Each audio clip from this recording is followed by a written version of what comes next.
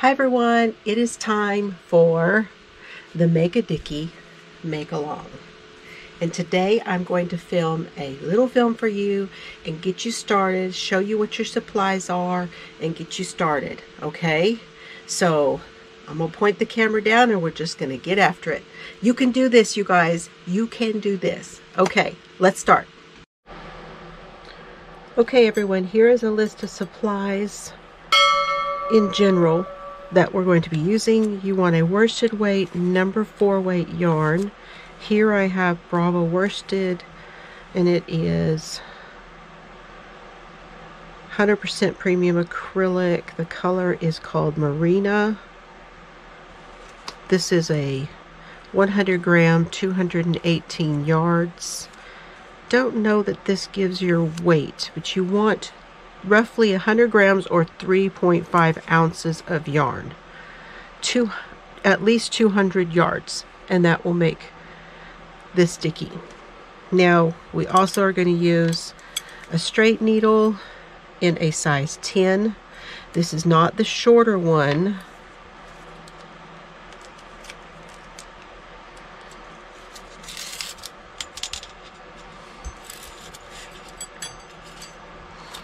These are a 14 inch.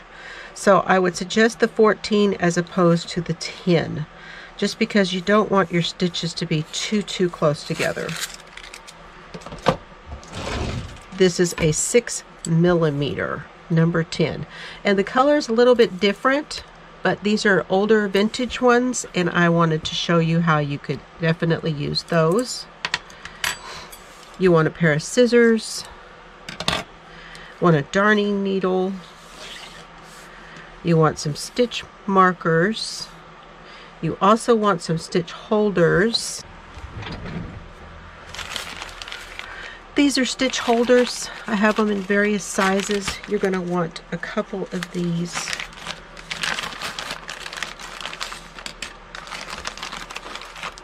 And you will slide your stitches onto these to hold them until you need to use those stitches again. And I do recommend a couple of these or something similar where you can put this on if you're in the middle of something. It's a stopper. I didn't put that in my instructions on Facebook, but I would recommend that to hold your yarns and your stitches onto your needles so you don't fumble. Now you can use a circular knitting needle. I would recommend a 24 inch to be suitable for the length of the Dickey.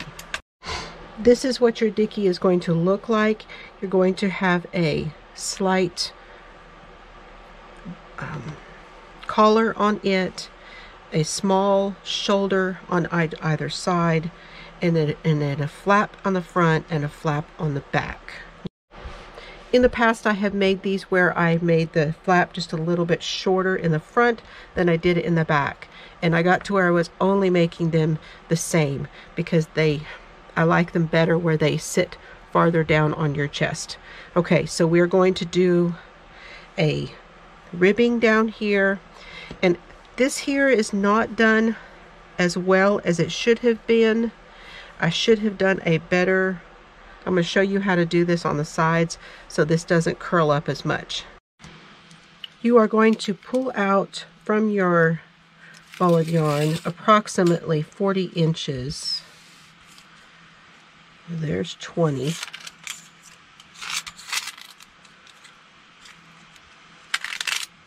And I mentioned to have a tape measure around also, if I did not mention. So there is 40, and I leave a little bit more for the tail, and then you're going to make a slip knot.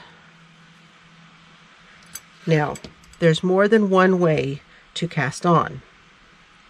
I'm going to show you a couple of them. The first one would be a long tail cast on. Now, I do have a video to show you how to do this, but basically you put your slip knot on. You're going to put your pointer finger between the two. You're going to grab them Then you're going to put your thumb in between. This reminds me a lot of Jacob's ladder. You can split them apart. I hold my stitch on the needle. I'm going to tip it backward. I'm going to come over to this side of the thumb and pick up. Bring it over to this side on the finger and pick up. I'm going to swing it around in between right there. And there's my new stitch. And do this loosely. You do not want to cinch it down too hard. You want it loosely. If you do this and it's feeling like it's really tight on here for you, I would suggest going up a needle size when you do this.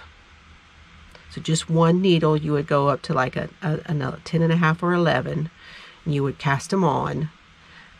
And then when you go to do it, you would use your other needles to do it. So let me show you that again. Bring it back, go to this side, then to this side, and bring it in under there. You're bringing it in under these right here of the thumb. You're going to bring it in between these two that are on the thumb, right in between them. So come over on this side, pick it up, bring it over to this side of that, to the left side of that strand, and see, here's the two, and you're bringing it up through the middle of them.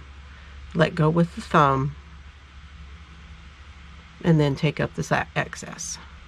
Now let me show you another way. Again, you would have your slip knot. We're going to do this as a knit on.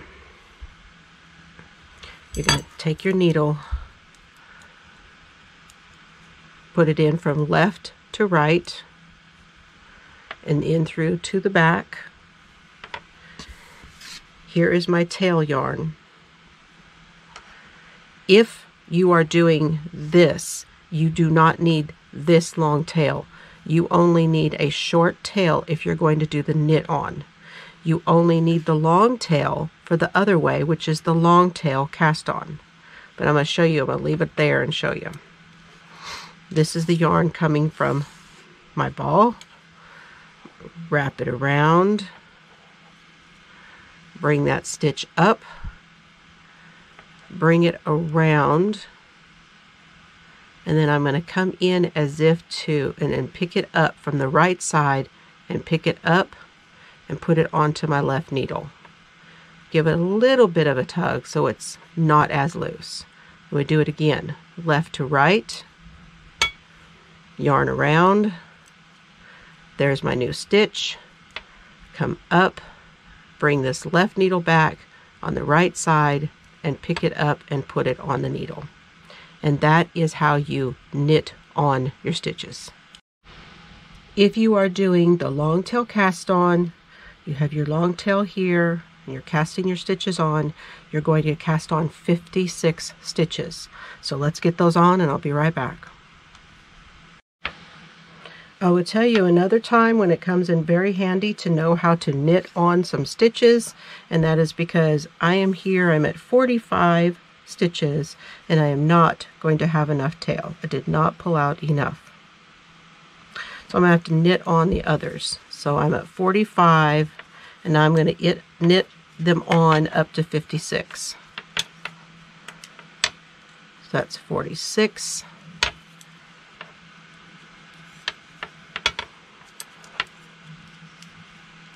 47. 48. I now have my 56 stitches, and you really cannot see a terribly lot of difference between those two casts on, but it is different when you look at it along the bottom line here. It is a little different, but not so terribly much that you're going to notice it once you get it going. Now, here's what we're going to do. We're going to knit the next 5 rows, and that's going to give us what we call a garter stitch. When you knit over and you knit back, you create a garter ridge. So you're going to knit 5 rows, okay? Don't mark anything just yet, just knit 5 rows. So here's our knit stitch. We go into the left, needle goes through to the back, we come up and around. There's our new stitch, and we slide that off of that needle, and now this stitch is on the new needle, onto the right, from the left to the right. So left side to the back, around, there's your new stitch, and pull it off. Now you have it on the new needle. And there is a saying for doing this, and I will tell you what it is. So the ghoulish way to say it is you stab it, you strangle it, and then you throw it off a cliff. Stab it, strangle it, throw it off a cliff. There you go, guys. Okay, we're going to knit all the way across, and we're going to do this for 5 rows, and I will see you at the end of your 5 rows. And what I would do is I would just tick them off. I would just make you a little place and go 1, 2, 3, 4, 5, and that'll be how you do that. See you back after 5. Okay, we are at our 5 rows. You can now see what I mean when I call these garter rows. You have garter bump rows here. You see a couple of them. That's actually our starting row on the front, and that's our starting row on the back. It does look a little bit different. It almost looks like 2, but it's not. Okay. Now we need to mark this because this is, no, we're not marking this. This is our wrong side. We're not going to mark our wrong side. When we turn back around here in a minute, we are going to mark it as the right side. I mean, you could.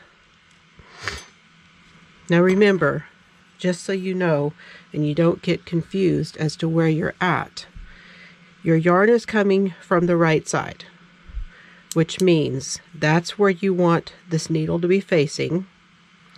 And then you're going to put your needle in, this other needle in from the right. Everything is coming from the right. It is for me because I am a thrower. Now if you are continental knitting, your yarn may be up here at the top or on the left, and you may have your yarn in that left hand, but the yarn is still over on this right side. It finishes over here as you're starting. So just to clarify that. Now, let's go ahead and flip it over, which would mean the back end of your needle is facing the right. And let's put a different color yarn in here or a marker. I will use something that I can see, which is why I pulled these yellow ones out to go with this color of yarn. These are called light bulb markers. And I'm going to mark, to stick this on the front. You could put a piece of yarn around here and tie a little bow and have it facing out on this side. This is our right side, okay? Now let's flip it back over. And here's what you're going to do now. Now you are going to, we're going to make these sides to where they won't curl up on us. So this is going to be considered our row 1, which is our wrong side. You're going to knit 3, then you're going to purl, and then you're going to knit 3. And we're going to place these markers in here. So this is going to keep your sides from rolling. You know, over time it may. It's worsted weight yarn. Sometimes it might, but 1, 2, 3. Now I'm going to place the marker. Okay. And now I'm going to put the yarn in the back. I'm going to bring my right needle from the right side through to the left side, but across the top here. Instead of going in the back like we do with the knit, it's going to come in the front over the top of this needle. This right needle is sitting on top of the left in that loop. Now our yarn, which has been brought forward, You're going to have to bring it back and around that yarn. Now we're going to push that yarn down to get our stitch and slide that off. So in from the right to the left, bring it around, and that's our purl.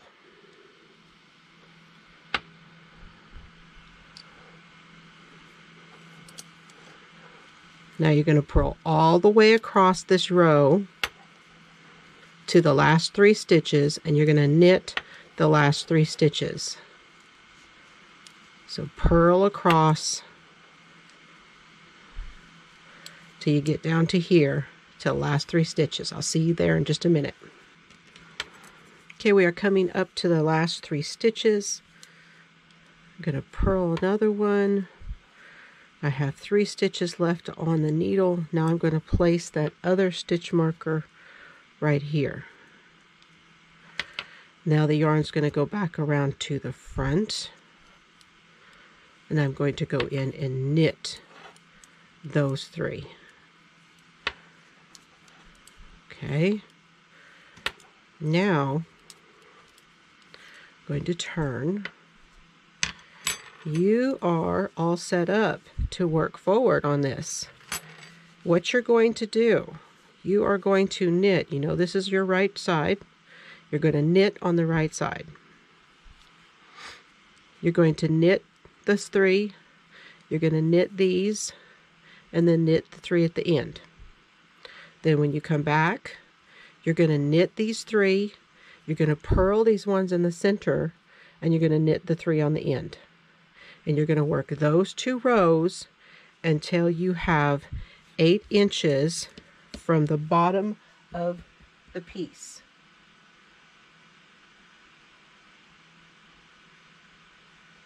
We want to end with a purl row. So you're going to end on the wrong side at the end of your 8 inches. Now if you want to make it longer, but end with the purl row. And I will see you guys, and we will show how to proceed with the shaping for the top. See you then. Okay, everybody, I can't wait to see yours as you go along, the colors you pick, and how yours is looking. I have put a thread in the Facebook group where you can go there and you can put your pictures of your Dickies and use the hashtag Make a Dickey Make Along. It's Make a Dickey MAL. Okay? And you can send me pictures through my email, fiberflooziecrafts@gmail.com. You can hit me up on Instagram with that hashtag, just however you guys want to do it. All right, you guys, have fun today and have a good time making your Dickey. See you later.